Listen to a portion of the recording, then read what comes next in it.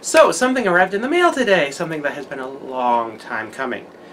When I first started cosplaying the 8th Doctor in 2012, 8 years of the 8th Doctor, I didn't have a sonic screwdriver for him. They had just well, Paul McGann had just debuted the Dark Eyes sonic screwdriver for himself, made for him by Weta. I think that's how it's pronounced, W-E-T-A, Weta Workshops. So they were a prop making company, and they hadn't yet shown the 8th Doctor's regeneration on screen. Didn't think they ever would. And so I was using my 9th and 10th Doctor sonic screwdriver for when I cosplayed 8. They didn't have a mass-produced 8th Doctor screwdriver. Eventually they made one, but before that I bought a 4th Doctor screwdriver for a pretty pricey penny too, because they had discontinued those, and repainted it for the 8th Doctor. When they eventually did produce a more screen-accurate version, I of course bought it, but you know, it's close enough, but not quite. Eventually I bought second-hand an RB Replica's aluminum sonic screwdriver, and when I went to, and that served me pretty well for several years, but when I went to Gallifrey 1 this year, it broke. The red anode piece came out, and I lost it, and Russ has been very unreliable and uncommunicative about making a replacement part. Like, took him 6 months just to tell me he didn't have the aluminum for it. So I've been in the process of upgrading my 8th Doctor costumes because I have a new job, making a little better money, a lot better money. So I finally bought from a Mr. Ray Phillips. His shop on Etsy is Character Attractions. I think that's the name of it. I will post the link below. But anyway, this is going to be an unboxing / review of the Dark Eyes, his replica of the Dark Eyes 8th Doctor Sonic. 8 years of cosplaying 8, I finally have one. So where did I put those scissors? Oh, forgot I put them somewhere convenient. So, without further ado, open. You know, even this took a darn long time to get here, because I think from the tracking notifications, it got sent back to the UK. It got sent to LA, and then it got sent back to the UK, and then sent back to LA again. So I'm not sure what the heck was going on there, but I feel like it's been a long wait for this, even on top of the long time it took me to find an affordable replica. Well, one that I can afford now. There's a letter. It's instructions on how to change the batteries. It's nice and tightly wrapped in bubble wrap, as it should be. You know, I want to say, just to build up anticipation, the Dark Eye Sonic is not my favorite design. Oh yeah, I did have a 3D printed replica that, you know, just, I mean, it did its job for Gallifrey, but now I'm ready for a big boy replica of the 8th Doctor Sonic, and it's just not my favorite design. I like what they were going for. I like that steampunk. I like that it's got the brass and the wood. I don't like the fins around the crystal. I think they're too bulky, and as I was trying to carry it around in my breast pocket, it kept poking me in the chest. It could have stood to, I think if they had trimmed the fins down, the 6 fins around the crystal, it would have been such a much more sensible design. They just needed to, I don't think they considered, it's like the 12th Doctor said, sonic screwdrivers spoil the lining of your coat. And in this case, this one does. Oh, that's right, it does come with a stand. Oh, and he's numbered it too. This is his 34th Dark Eyes. Oh my. Wow, that's real wood. Oh. Oh, oh, this is so cool. Like I said, it's got these 6 bulky fins that, oh, okay, I'm going to scoot closer so everyone can get a better look at this. This is some quality craftsmanship here. I know a guy who makes these out of real brass and wood. Like, they're not just replicas, they are like actual, okay, they are replicas, but they're like the real deal. And he's asking for his asking price is $1,800, which, sensible considering the materials he's using, just way out of my budget. Oh, you know what? This has got one of the wires is already broken free from the crystal. Well, the crystal I think it's 3D printed. That's probably can be fixed easily with some glue, super glue, something.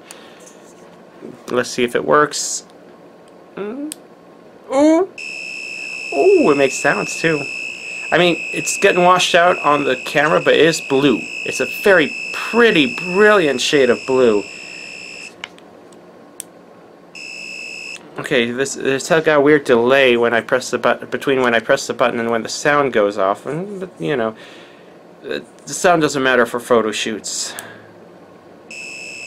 Or maybe I just stopped pressing harder. No, it's. Oh, I love this. Oh, this is so much cooler in person. I mean, I probably should have pulled out my 3D printed version for comparison's sake, but you know, gosh darn it, I don't remember where I put that. I just moved into this room, just finished painting it. Everything's a mess here. I'm filming in this corner because it's the only filmable corner. No, it wouldn't be. No, never mind. But maybe I'll post up a comparison picture later, but oh boy, this is so pretty. It's not loud, but again, I really don't care about the sounds. I mean, it helps for the roleplay, the feeling like the Doctor roleplay element when you're going out and playing, cosplaying at cons or whatever, but for photo shoots, and I'm definitely using this at the next photo shoot, it doesn't need to make noise at all. But oh, not sure how. Where is this? Yeah, it's coming out of the back here. So I think that's where the speaker is. It's not loud. It's not exactly a show accurate sound effect, but hey, it buzzes. So I'm making a quick edit because I just realized there is something else I can contribute to this review. As I mentioned, it's a bulky screwdriver, so we're doing an inner pocket lining test. As you can see, well, I can definitely feel its presence. I'm never not going to forget it's in here while I'm wearing my Dark Eyes jacket. But it seems to fit a bit more comfortably than the 3D printed version. Well, we'll see how it feels after a day of wearing this coat at a convention with the screwdriver in, assuming we ever get to go to conventions again. So just for a size comparison's sake, let's take a few Sonics off my arsenal.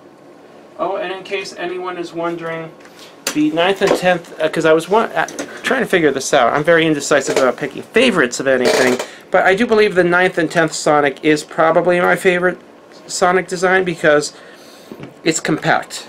The Chibnall, the Moffat era screwdrivers, 11 and 12s, way too over-designed for me.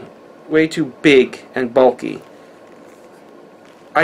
This design grew on me, and I do love the spinny lights, but the first time I saw it, I thought that was way too busy. And when I first saw an 11 screwdriver, I thought, well, that's too bulky and trying way too hard to be a lightsaber, and the claws, as cool as they are, don't really make any much sense. So this is compact, this is conservative, it's sleek, it does what it needs to do. I like it. This is probably my favorite screwdriver design. I'm not sure if that's because this is the first sonic screwdriver I remember on screen, because I do remember a little bit of Classic 2 on PBS when I was a real little kid, but I didn't remember the sonic screwdriver. And it wasn't that big a thing back in the Classic Who, not like it is on the new show. So this was technically my first sonic screwdriver. So I'm not sure if that's why it's my favorite, objective, if I'm being completely objective, but anyway, I'm getting off onto a tangent here. For size comparison, this is thicker, it's definitely heavier, because, you know, it's not a mass-produced cheap plastic toy. It's also longer, even when this is stretched out, compared to the 12th Doctor Sonic, which is comparable in, for lack of a better term, girth and length.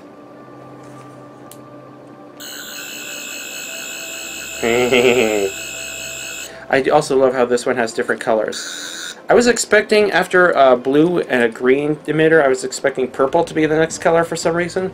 I like that this has different colors for different functions, even if, you know, they're never clear on what functions or do what. But, you know, you have that option for extraness. Still waiting for a purple Sonic, though. I think that'll look cool.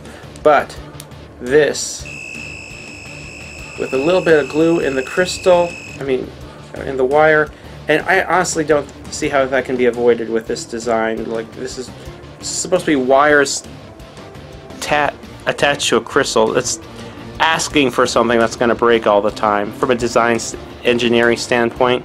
I mean, it looks cool, but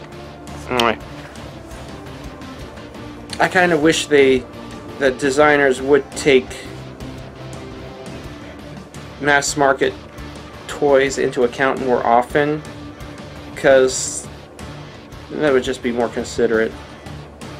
Especially if these are toys that our kids are going to be playing with, you want something that they won't break so easily. And obviously this was not designed to be a mass market toy or something that kids would play with. I know it's probably never going to happen that they'll make a mass market version of this, but it would be nice. I mean, I don't need one now, but it would be cool. This is Lethargic Action Hero, signing out.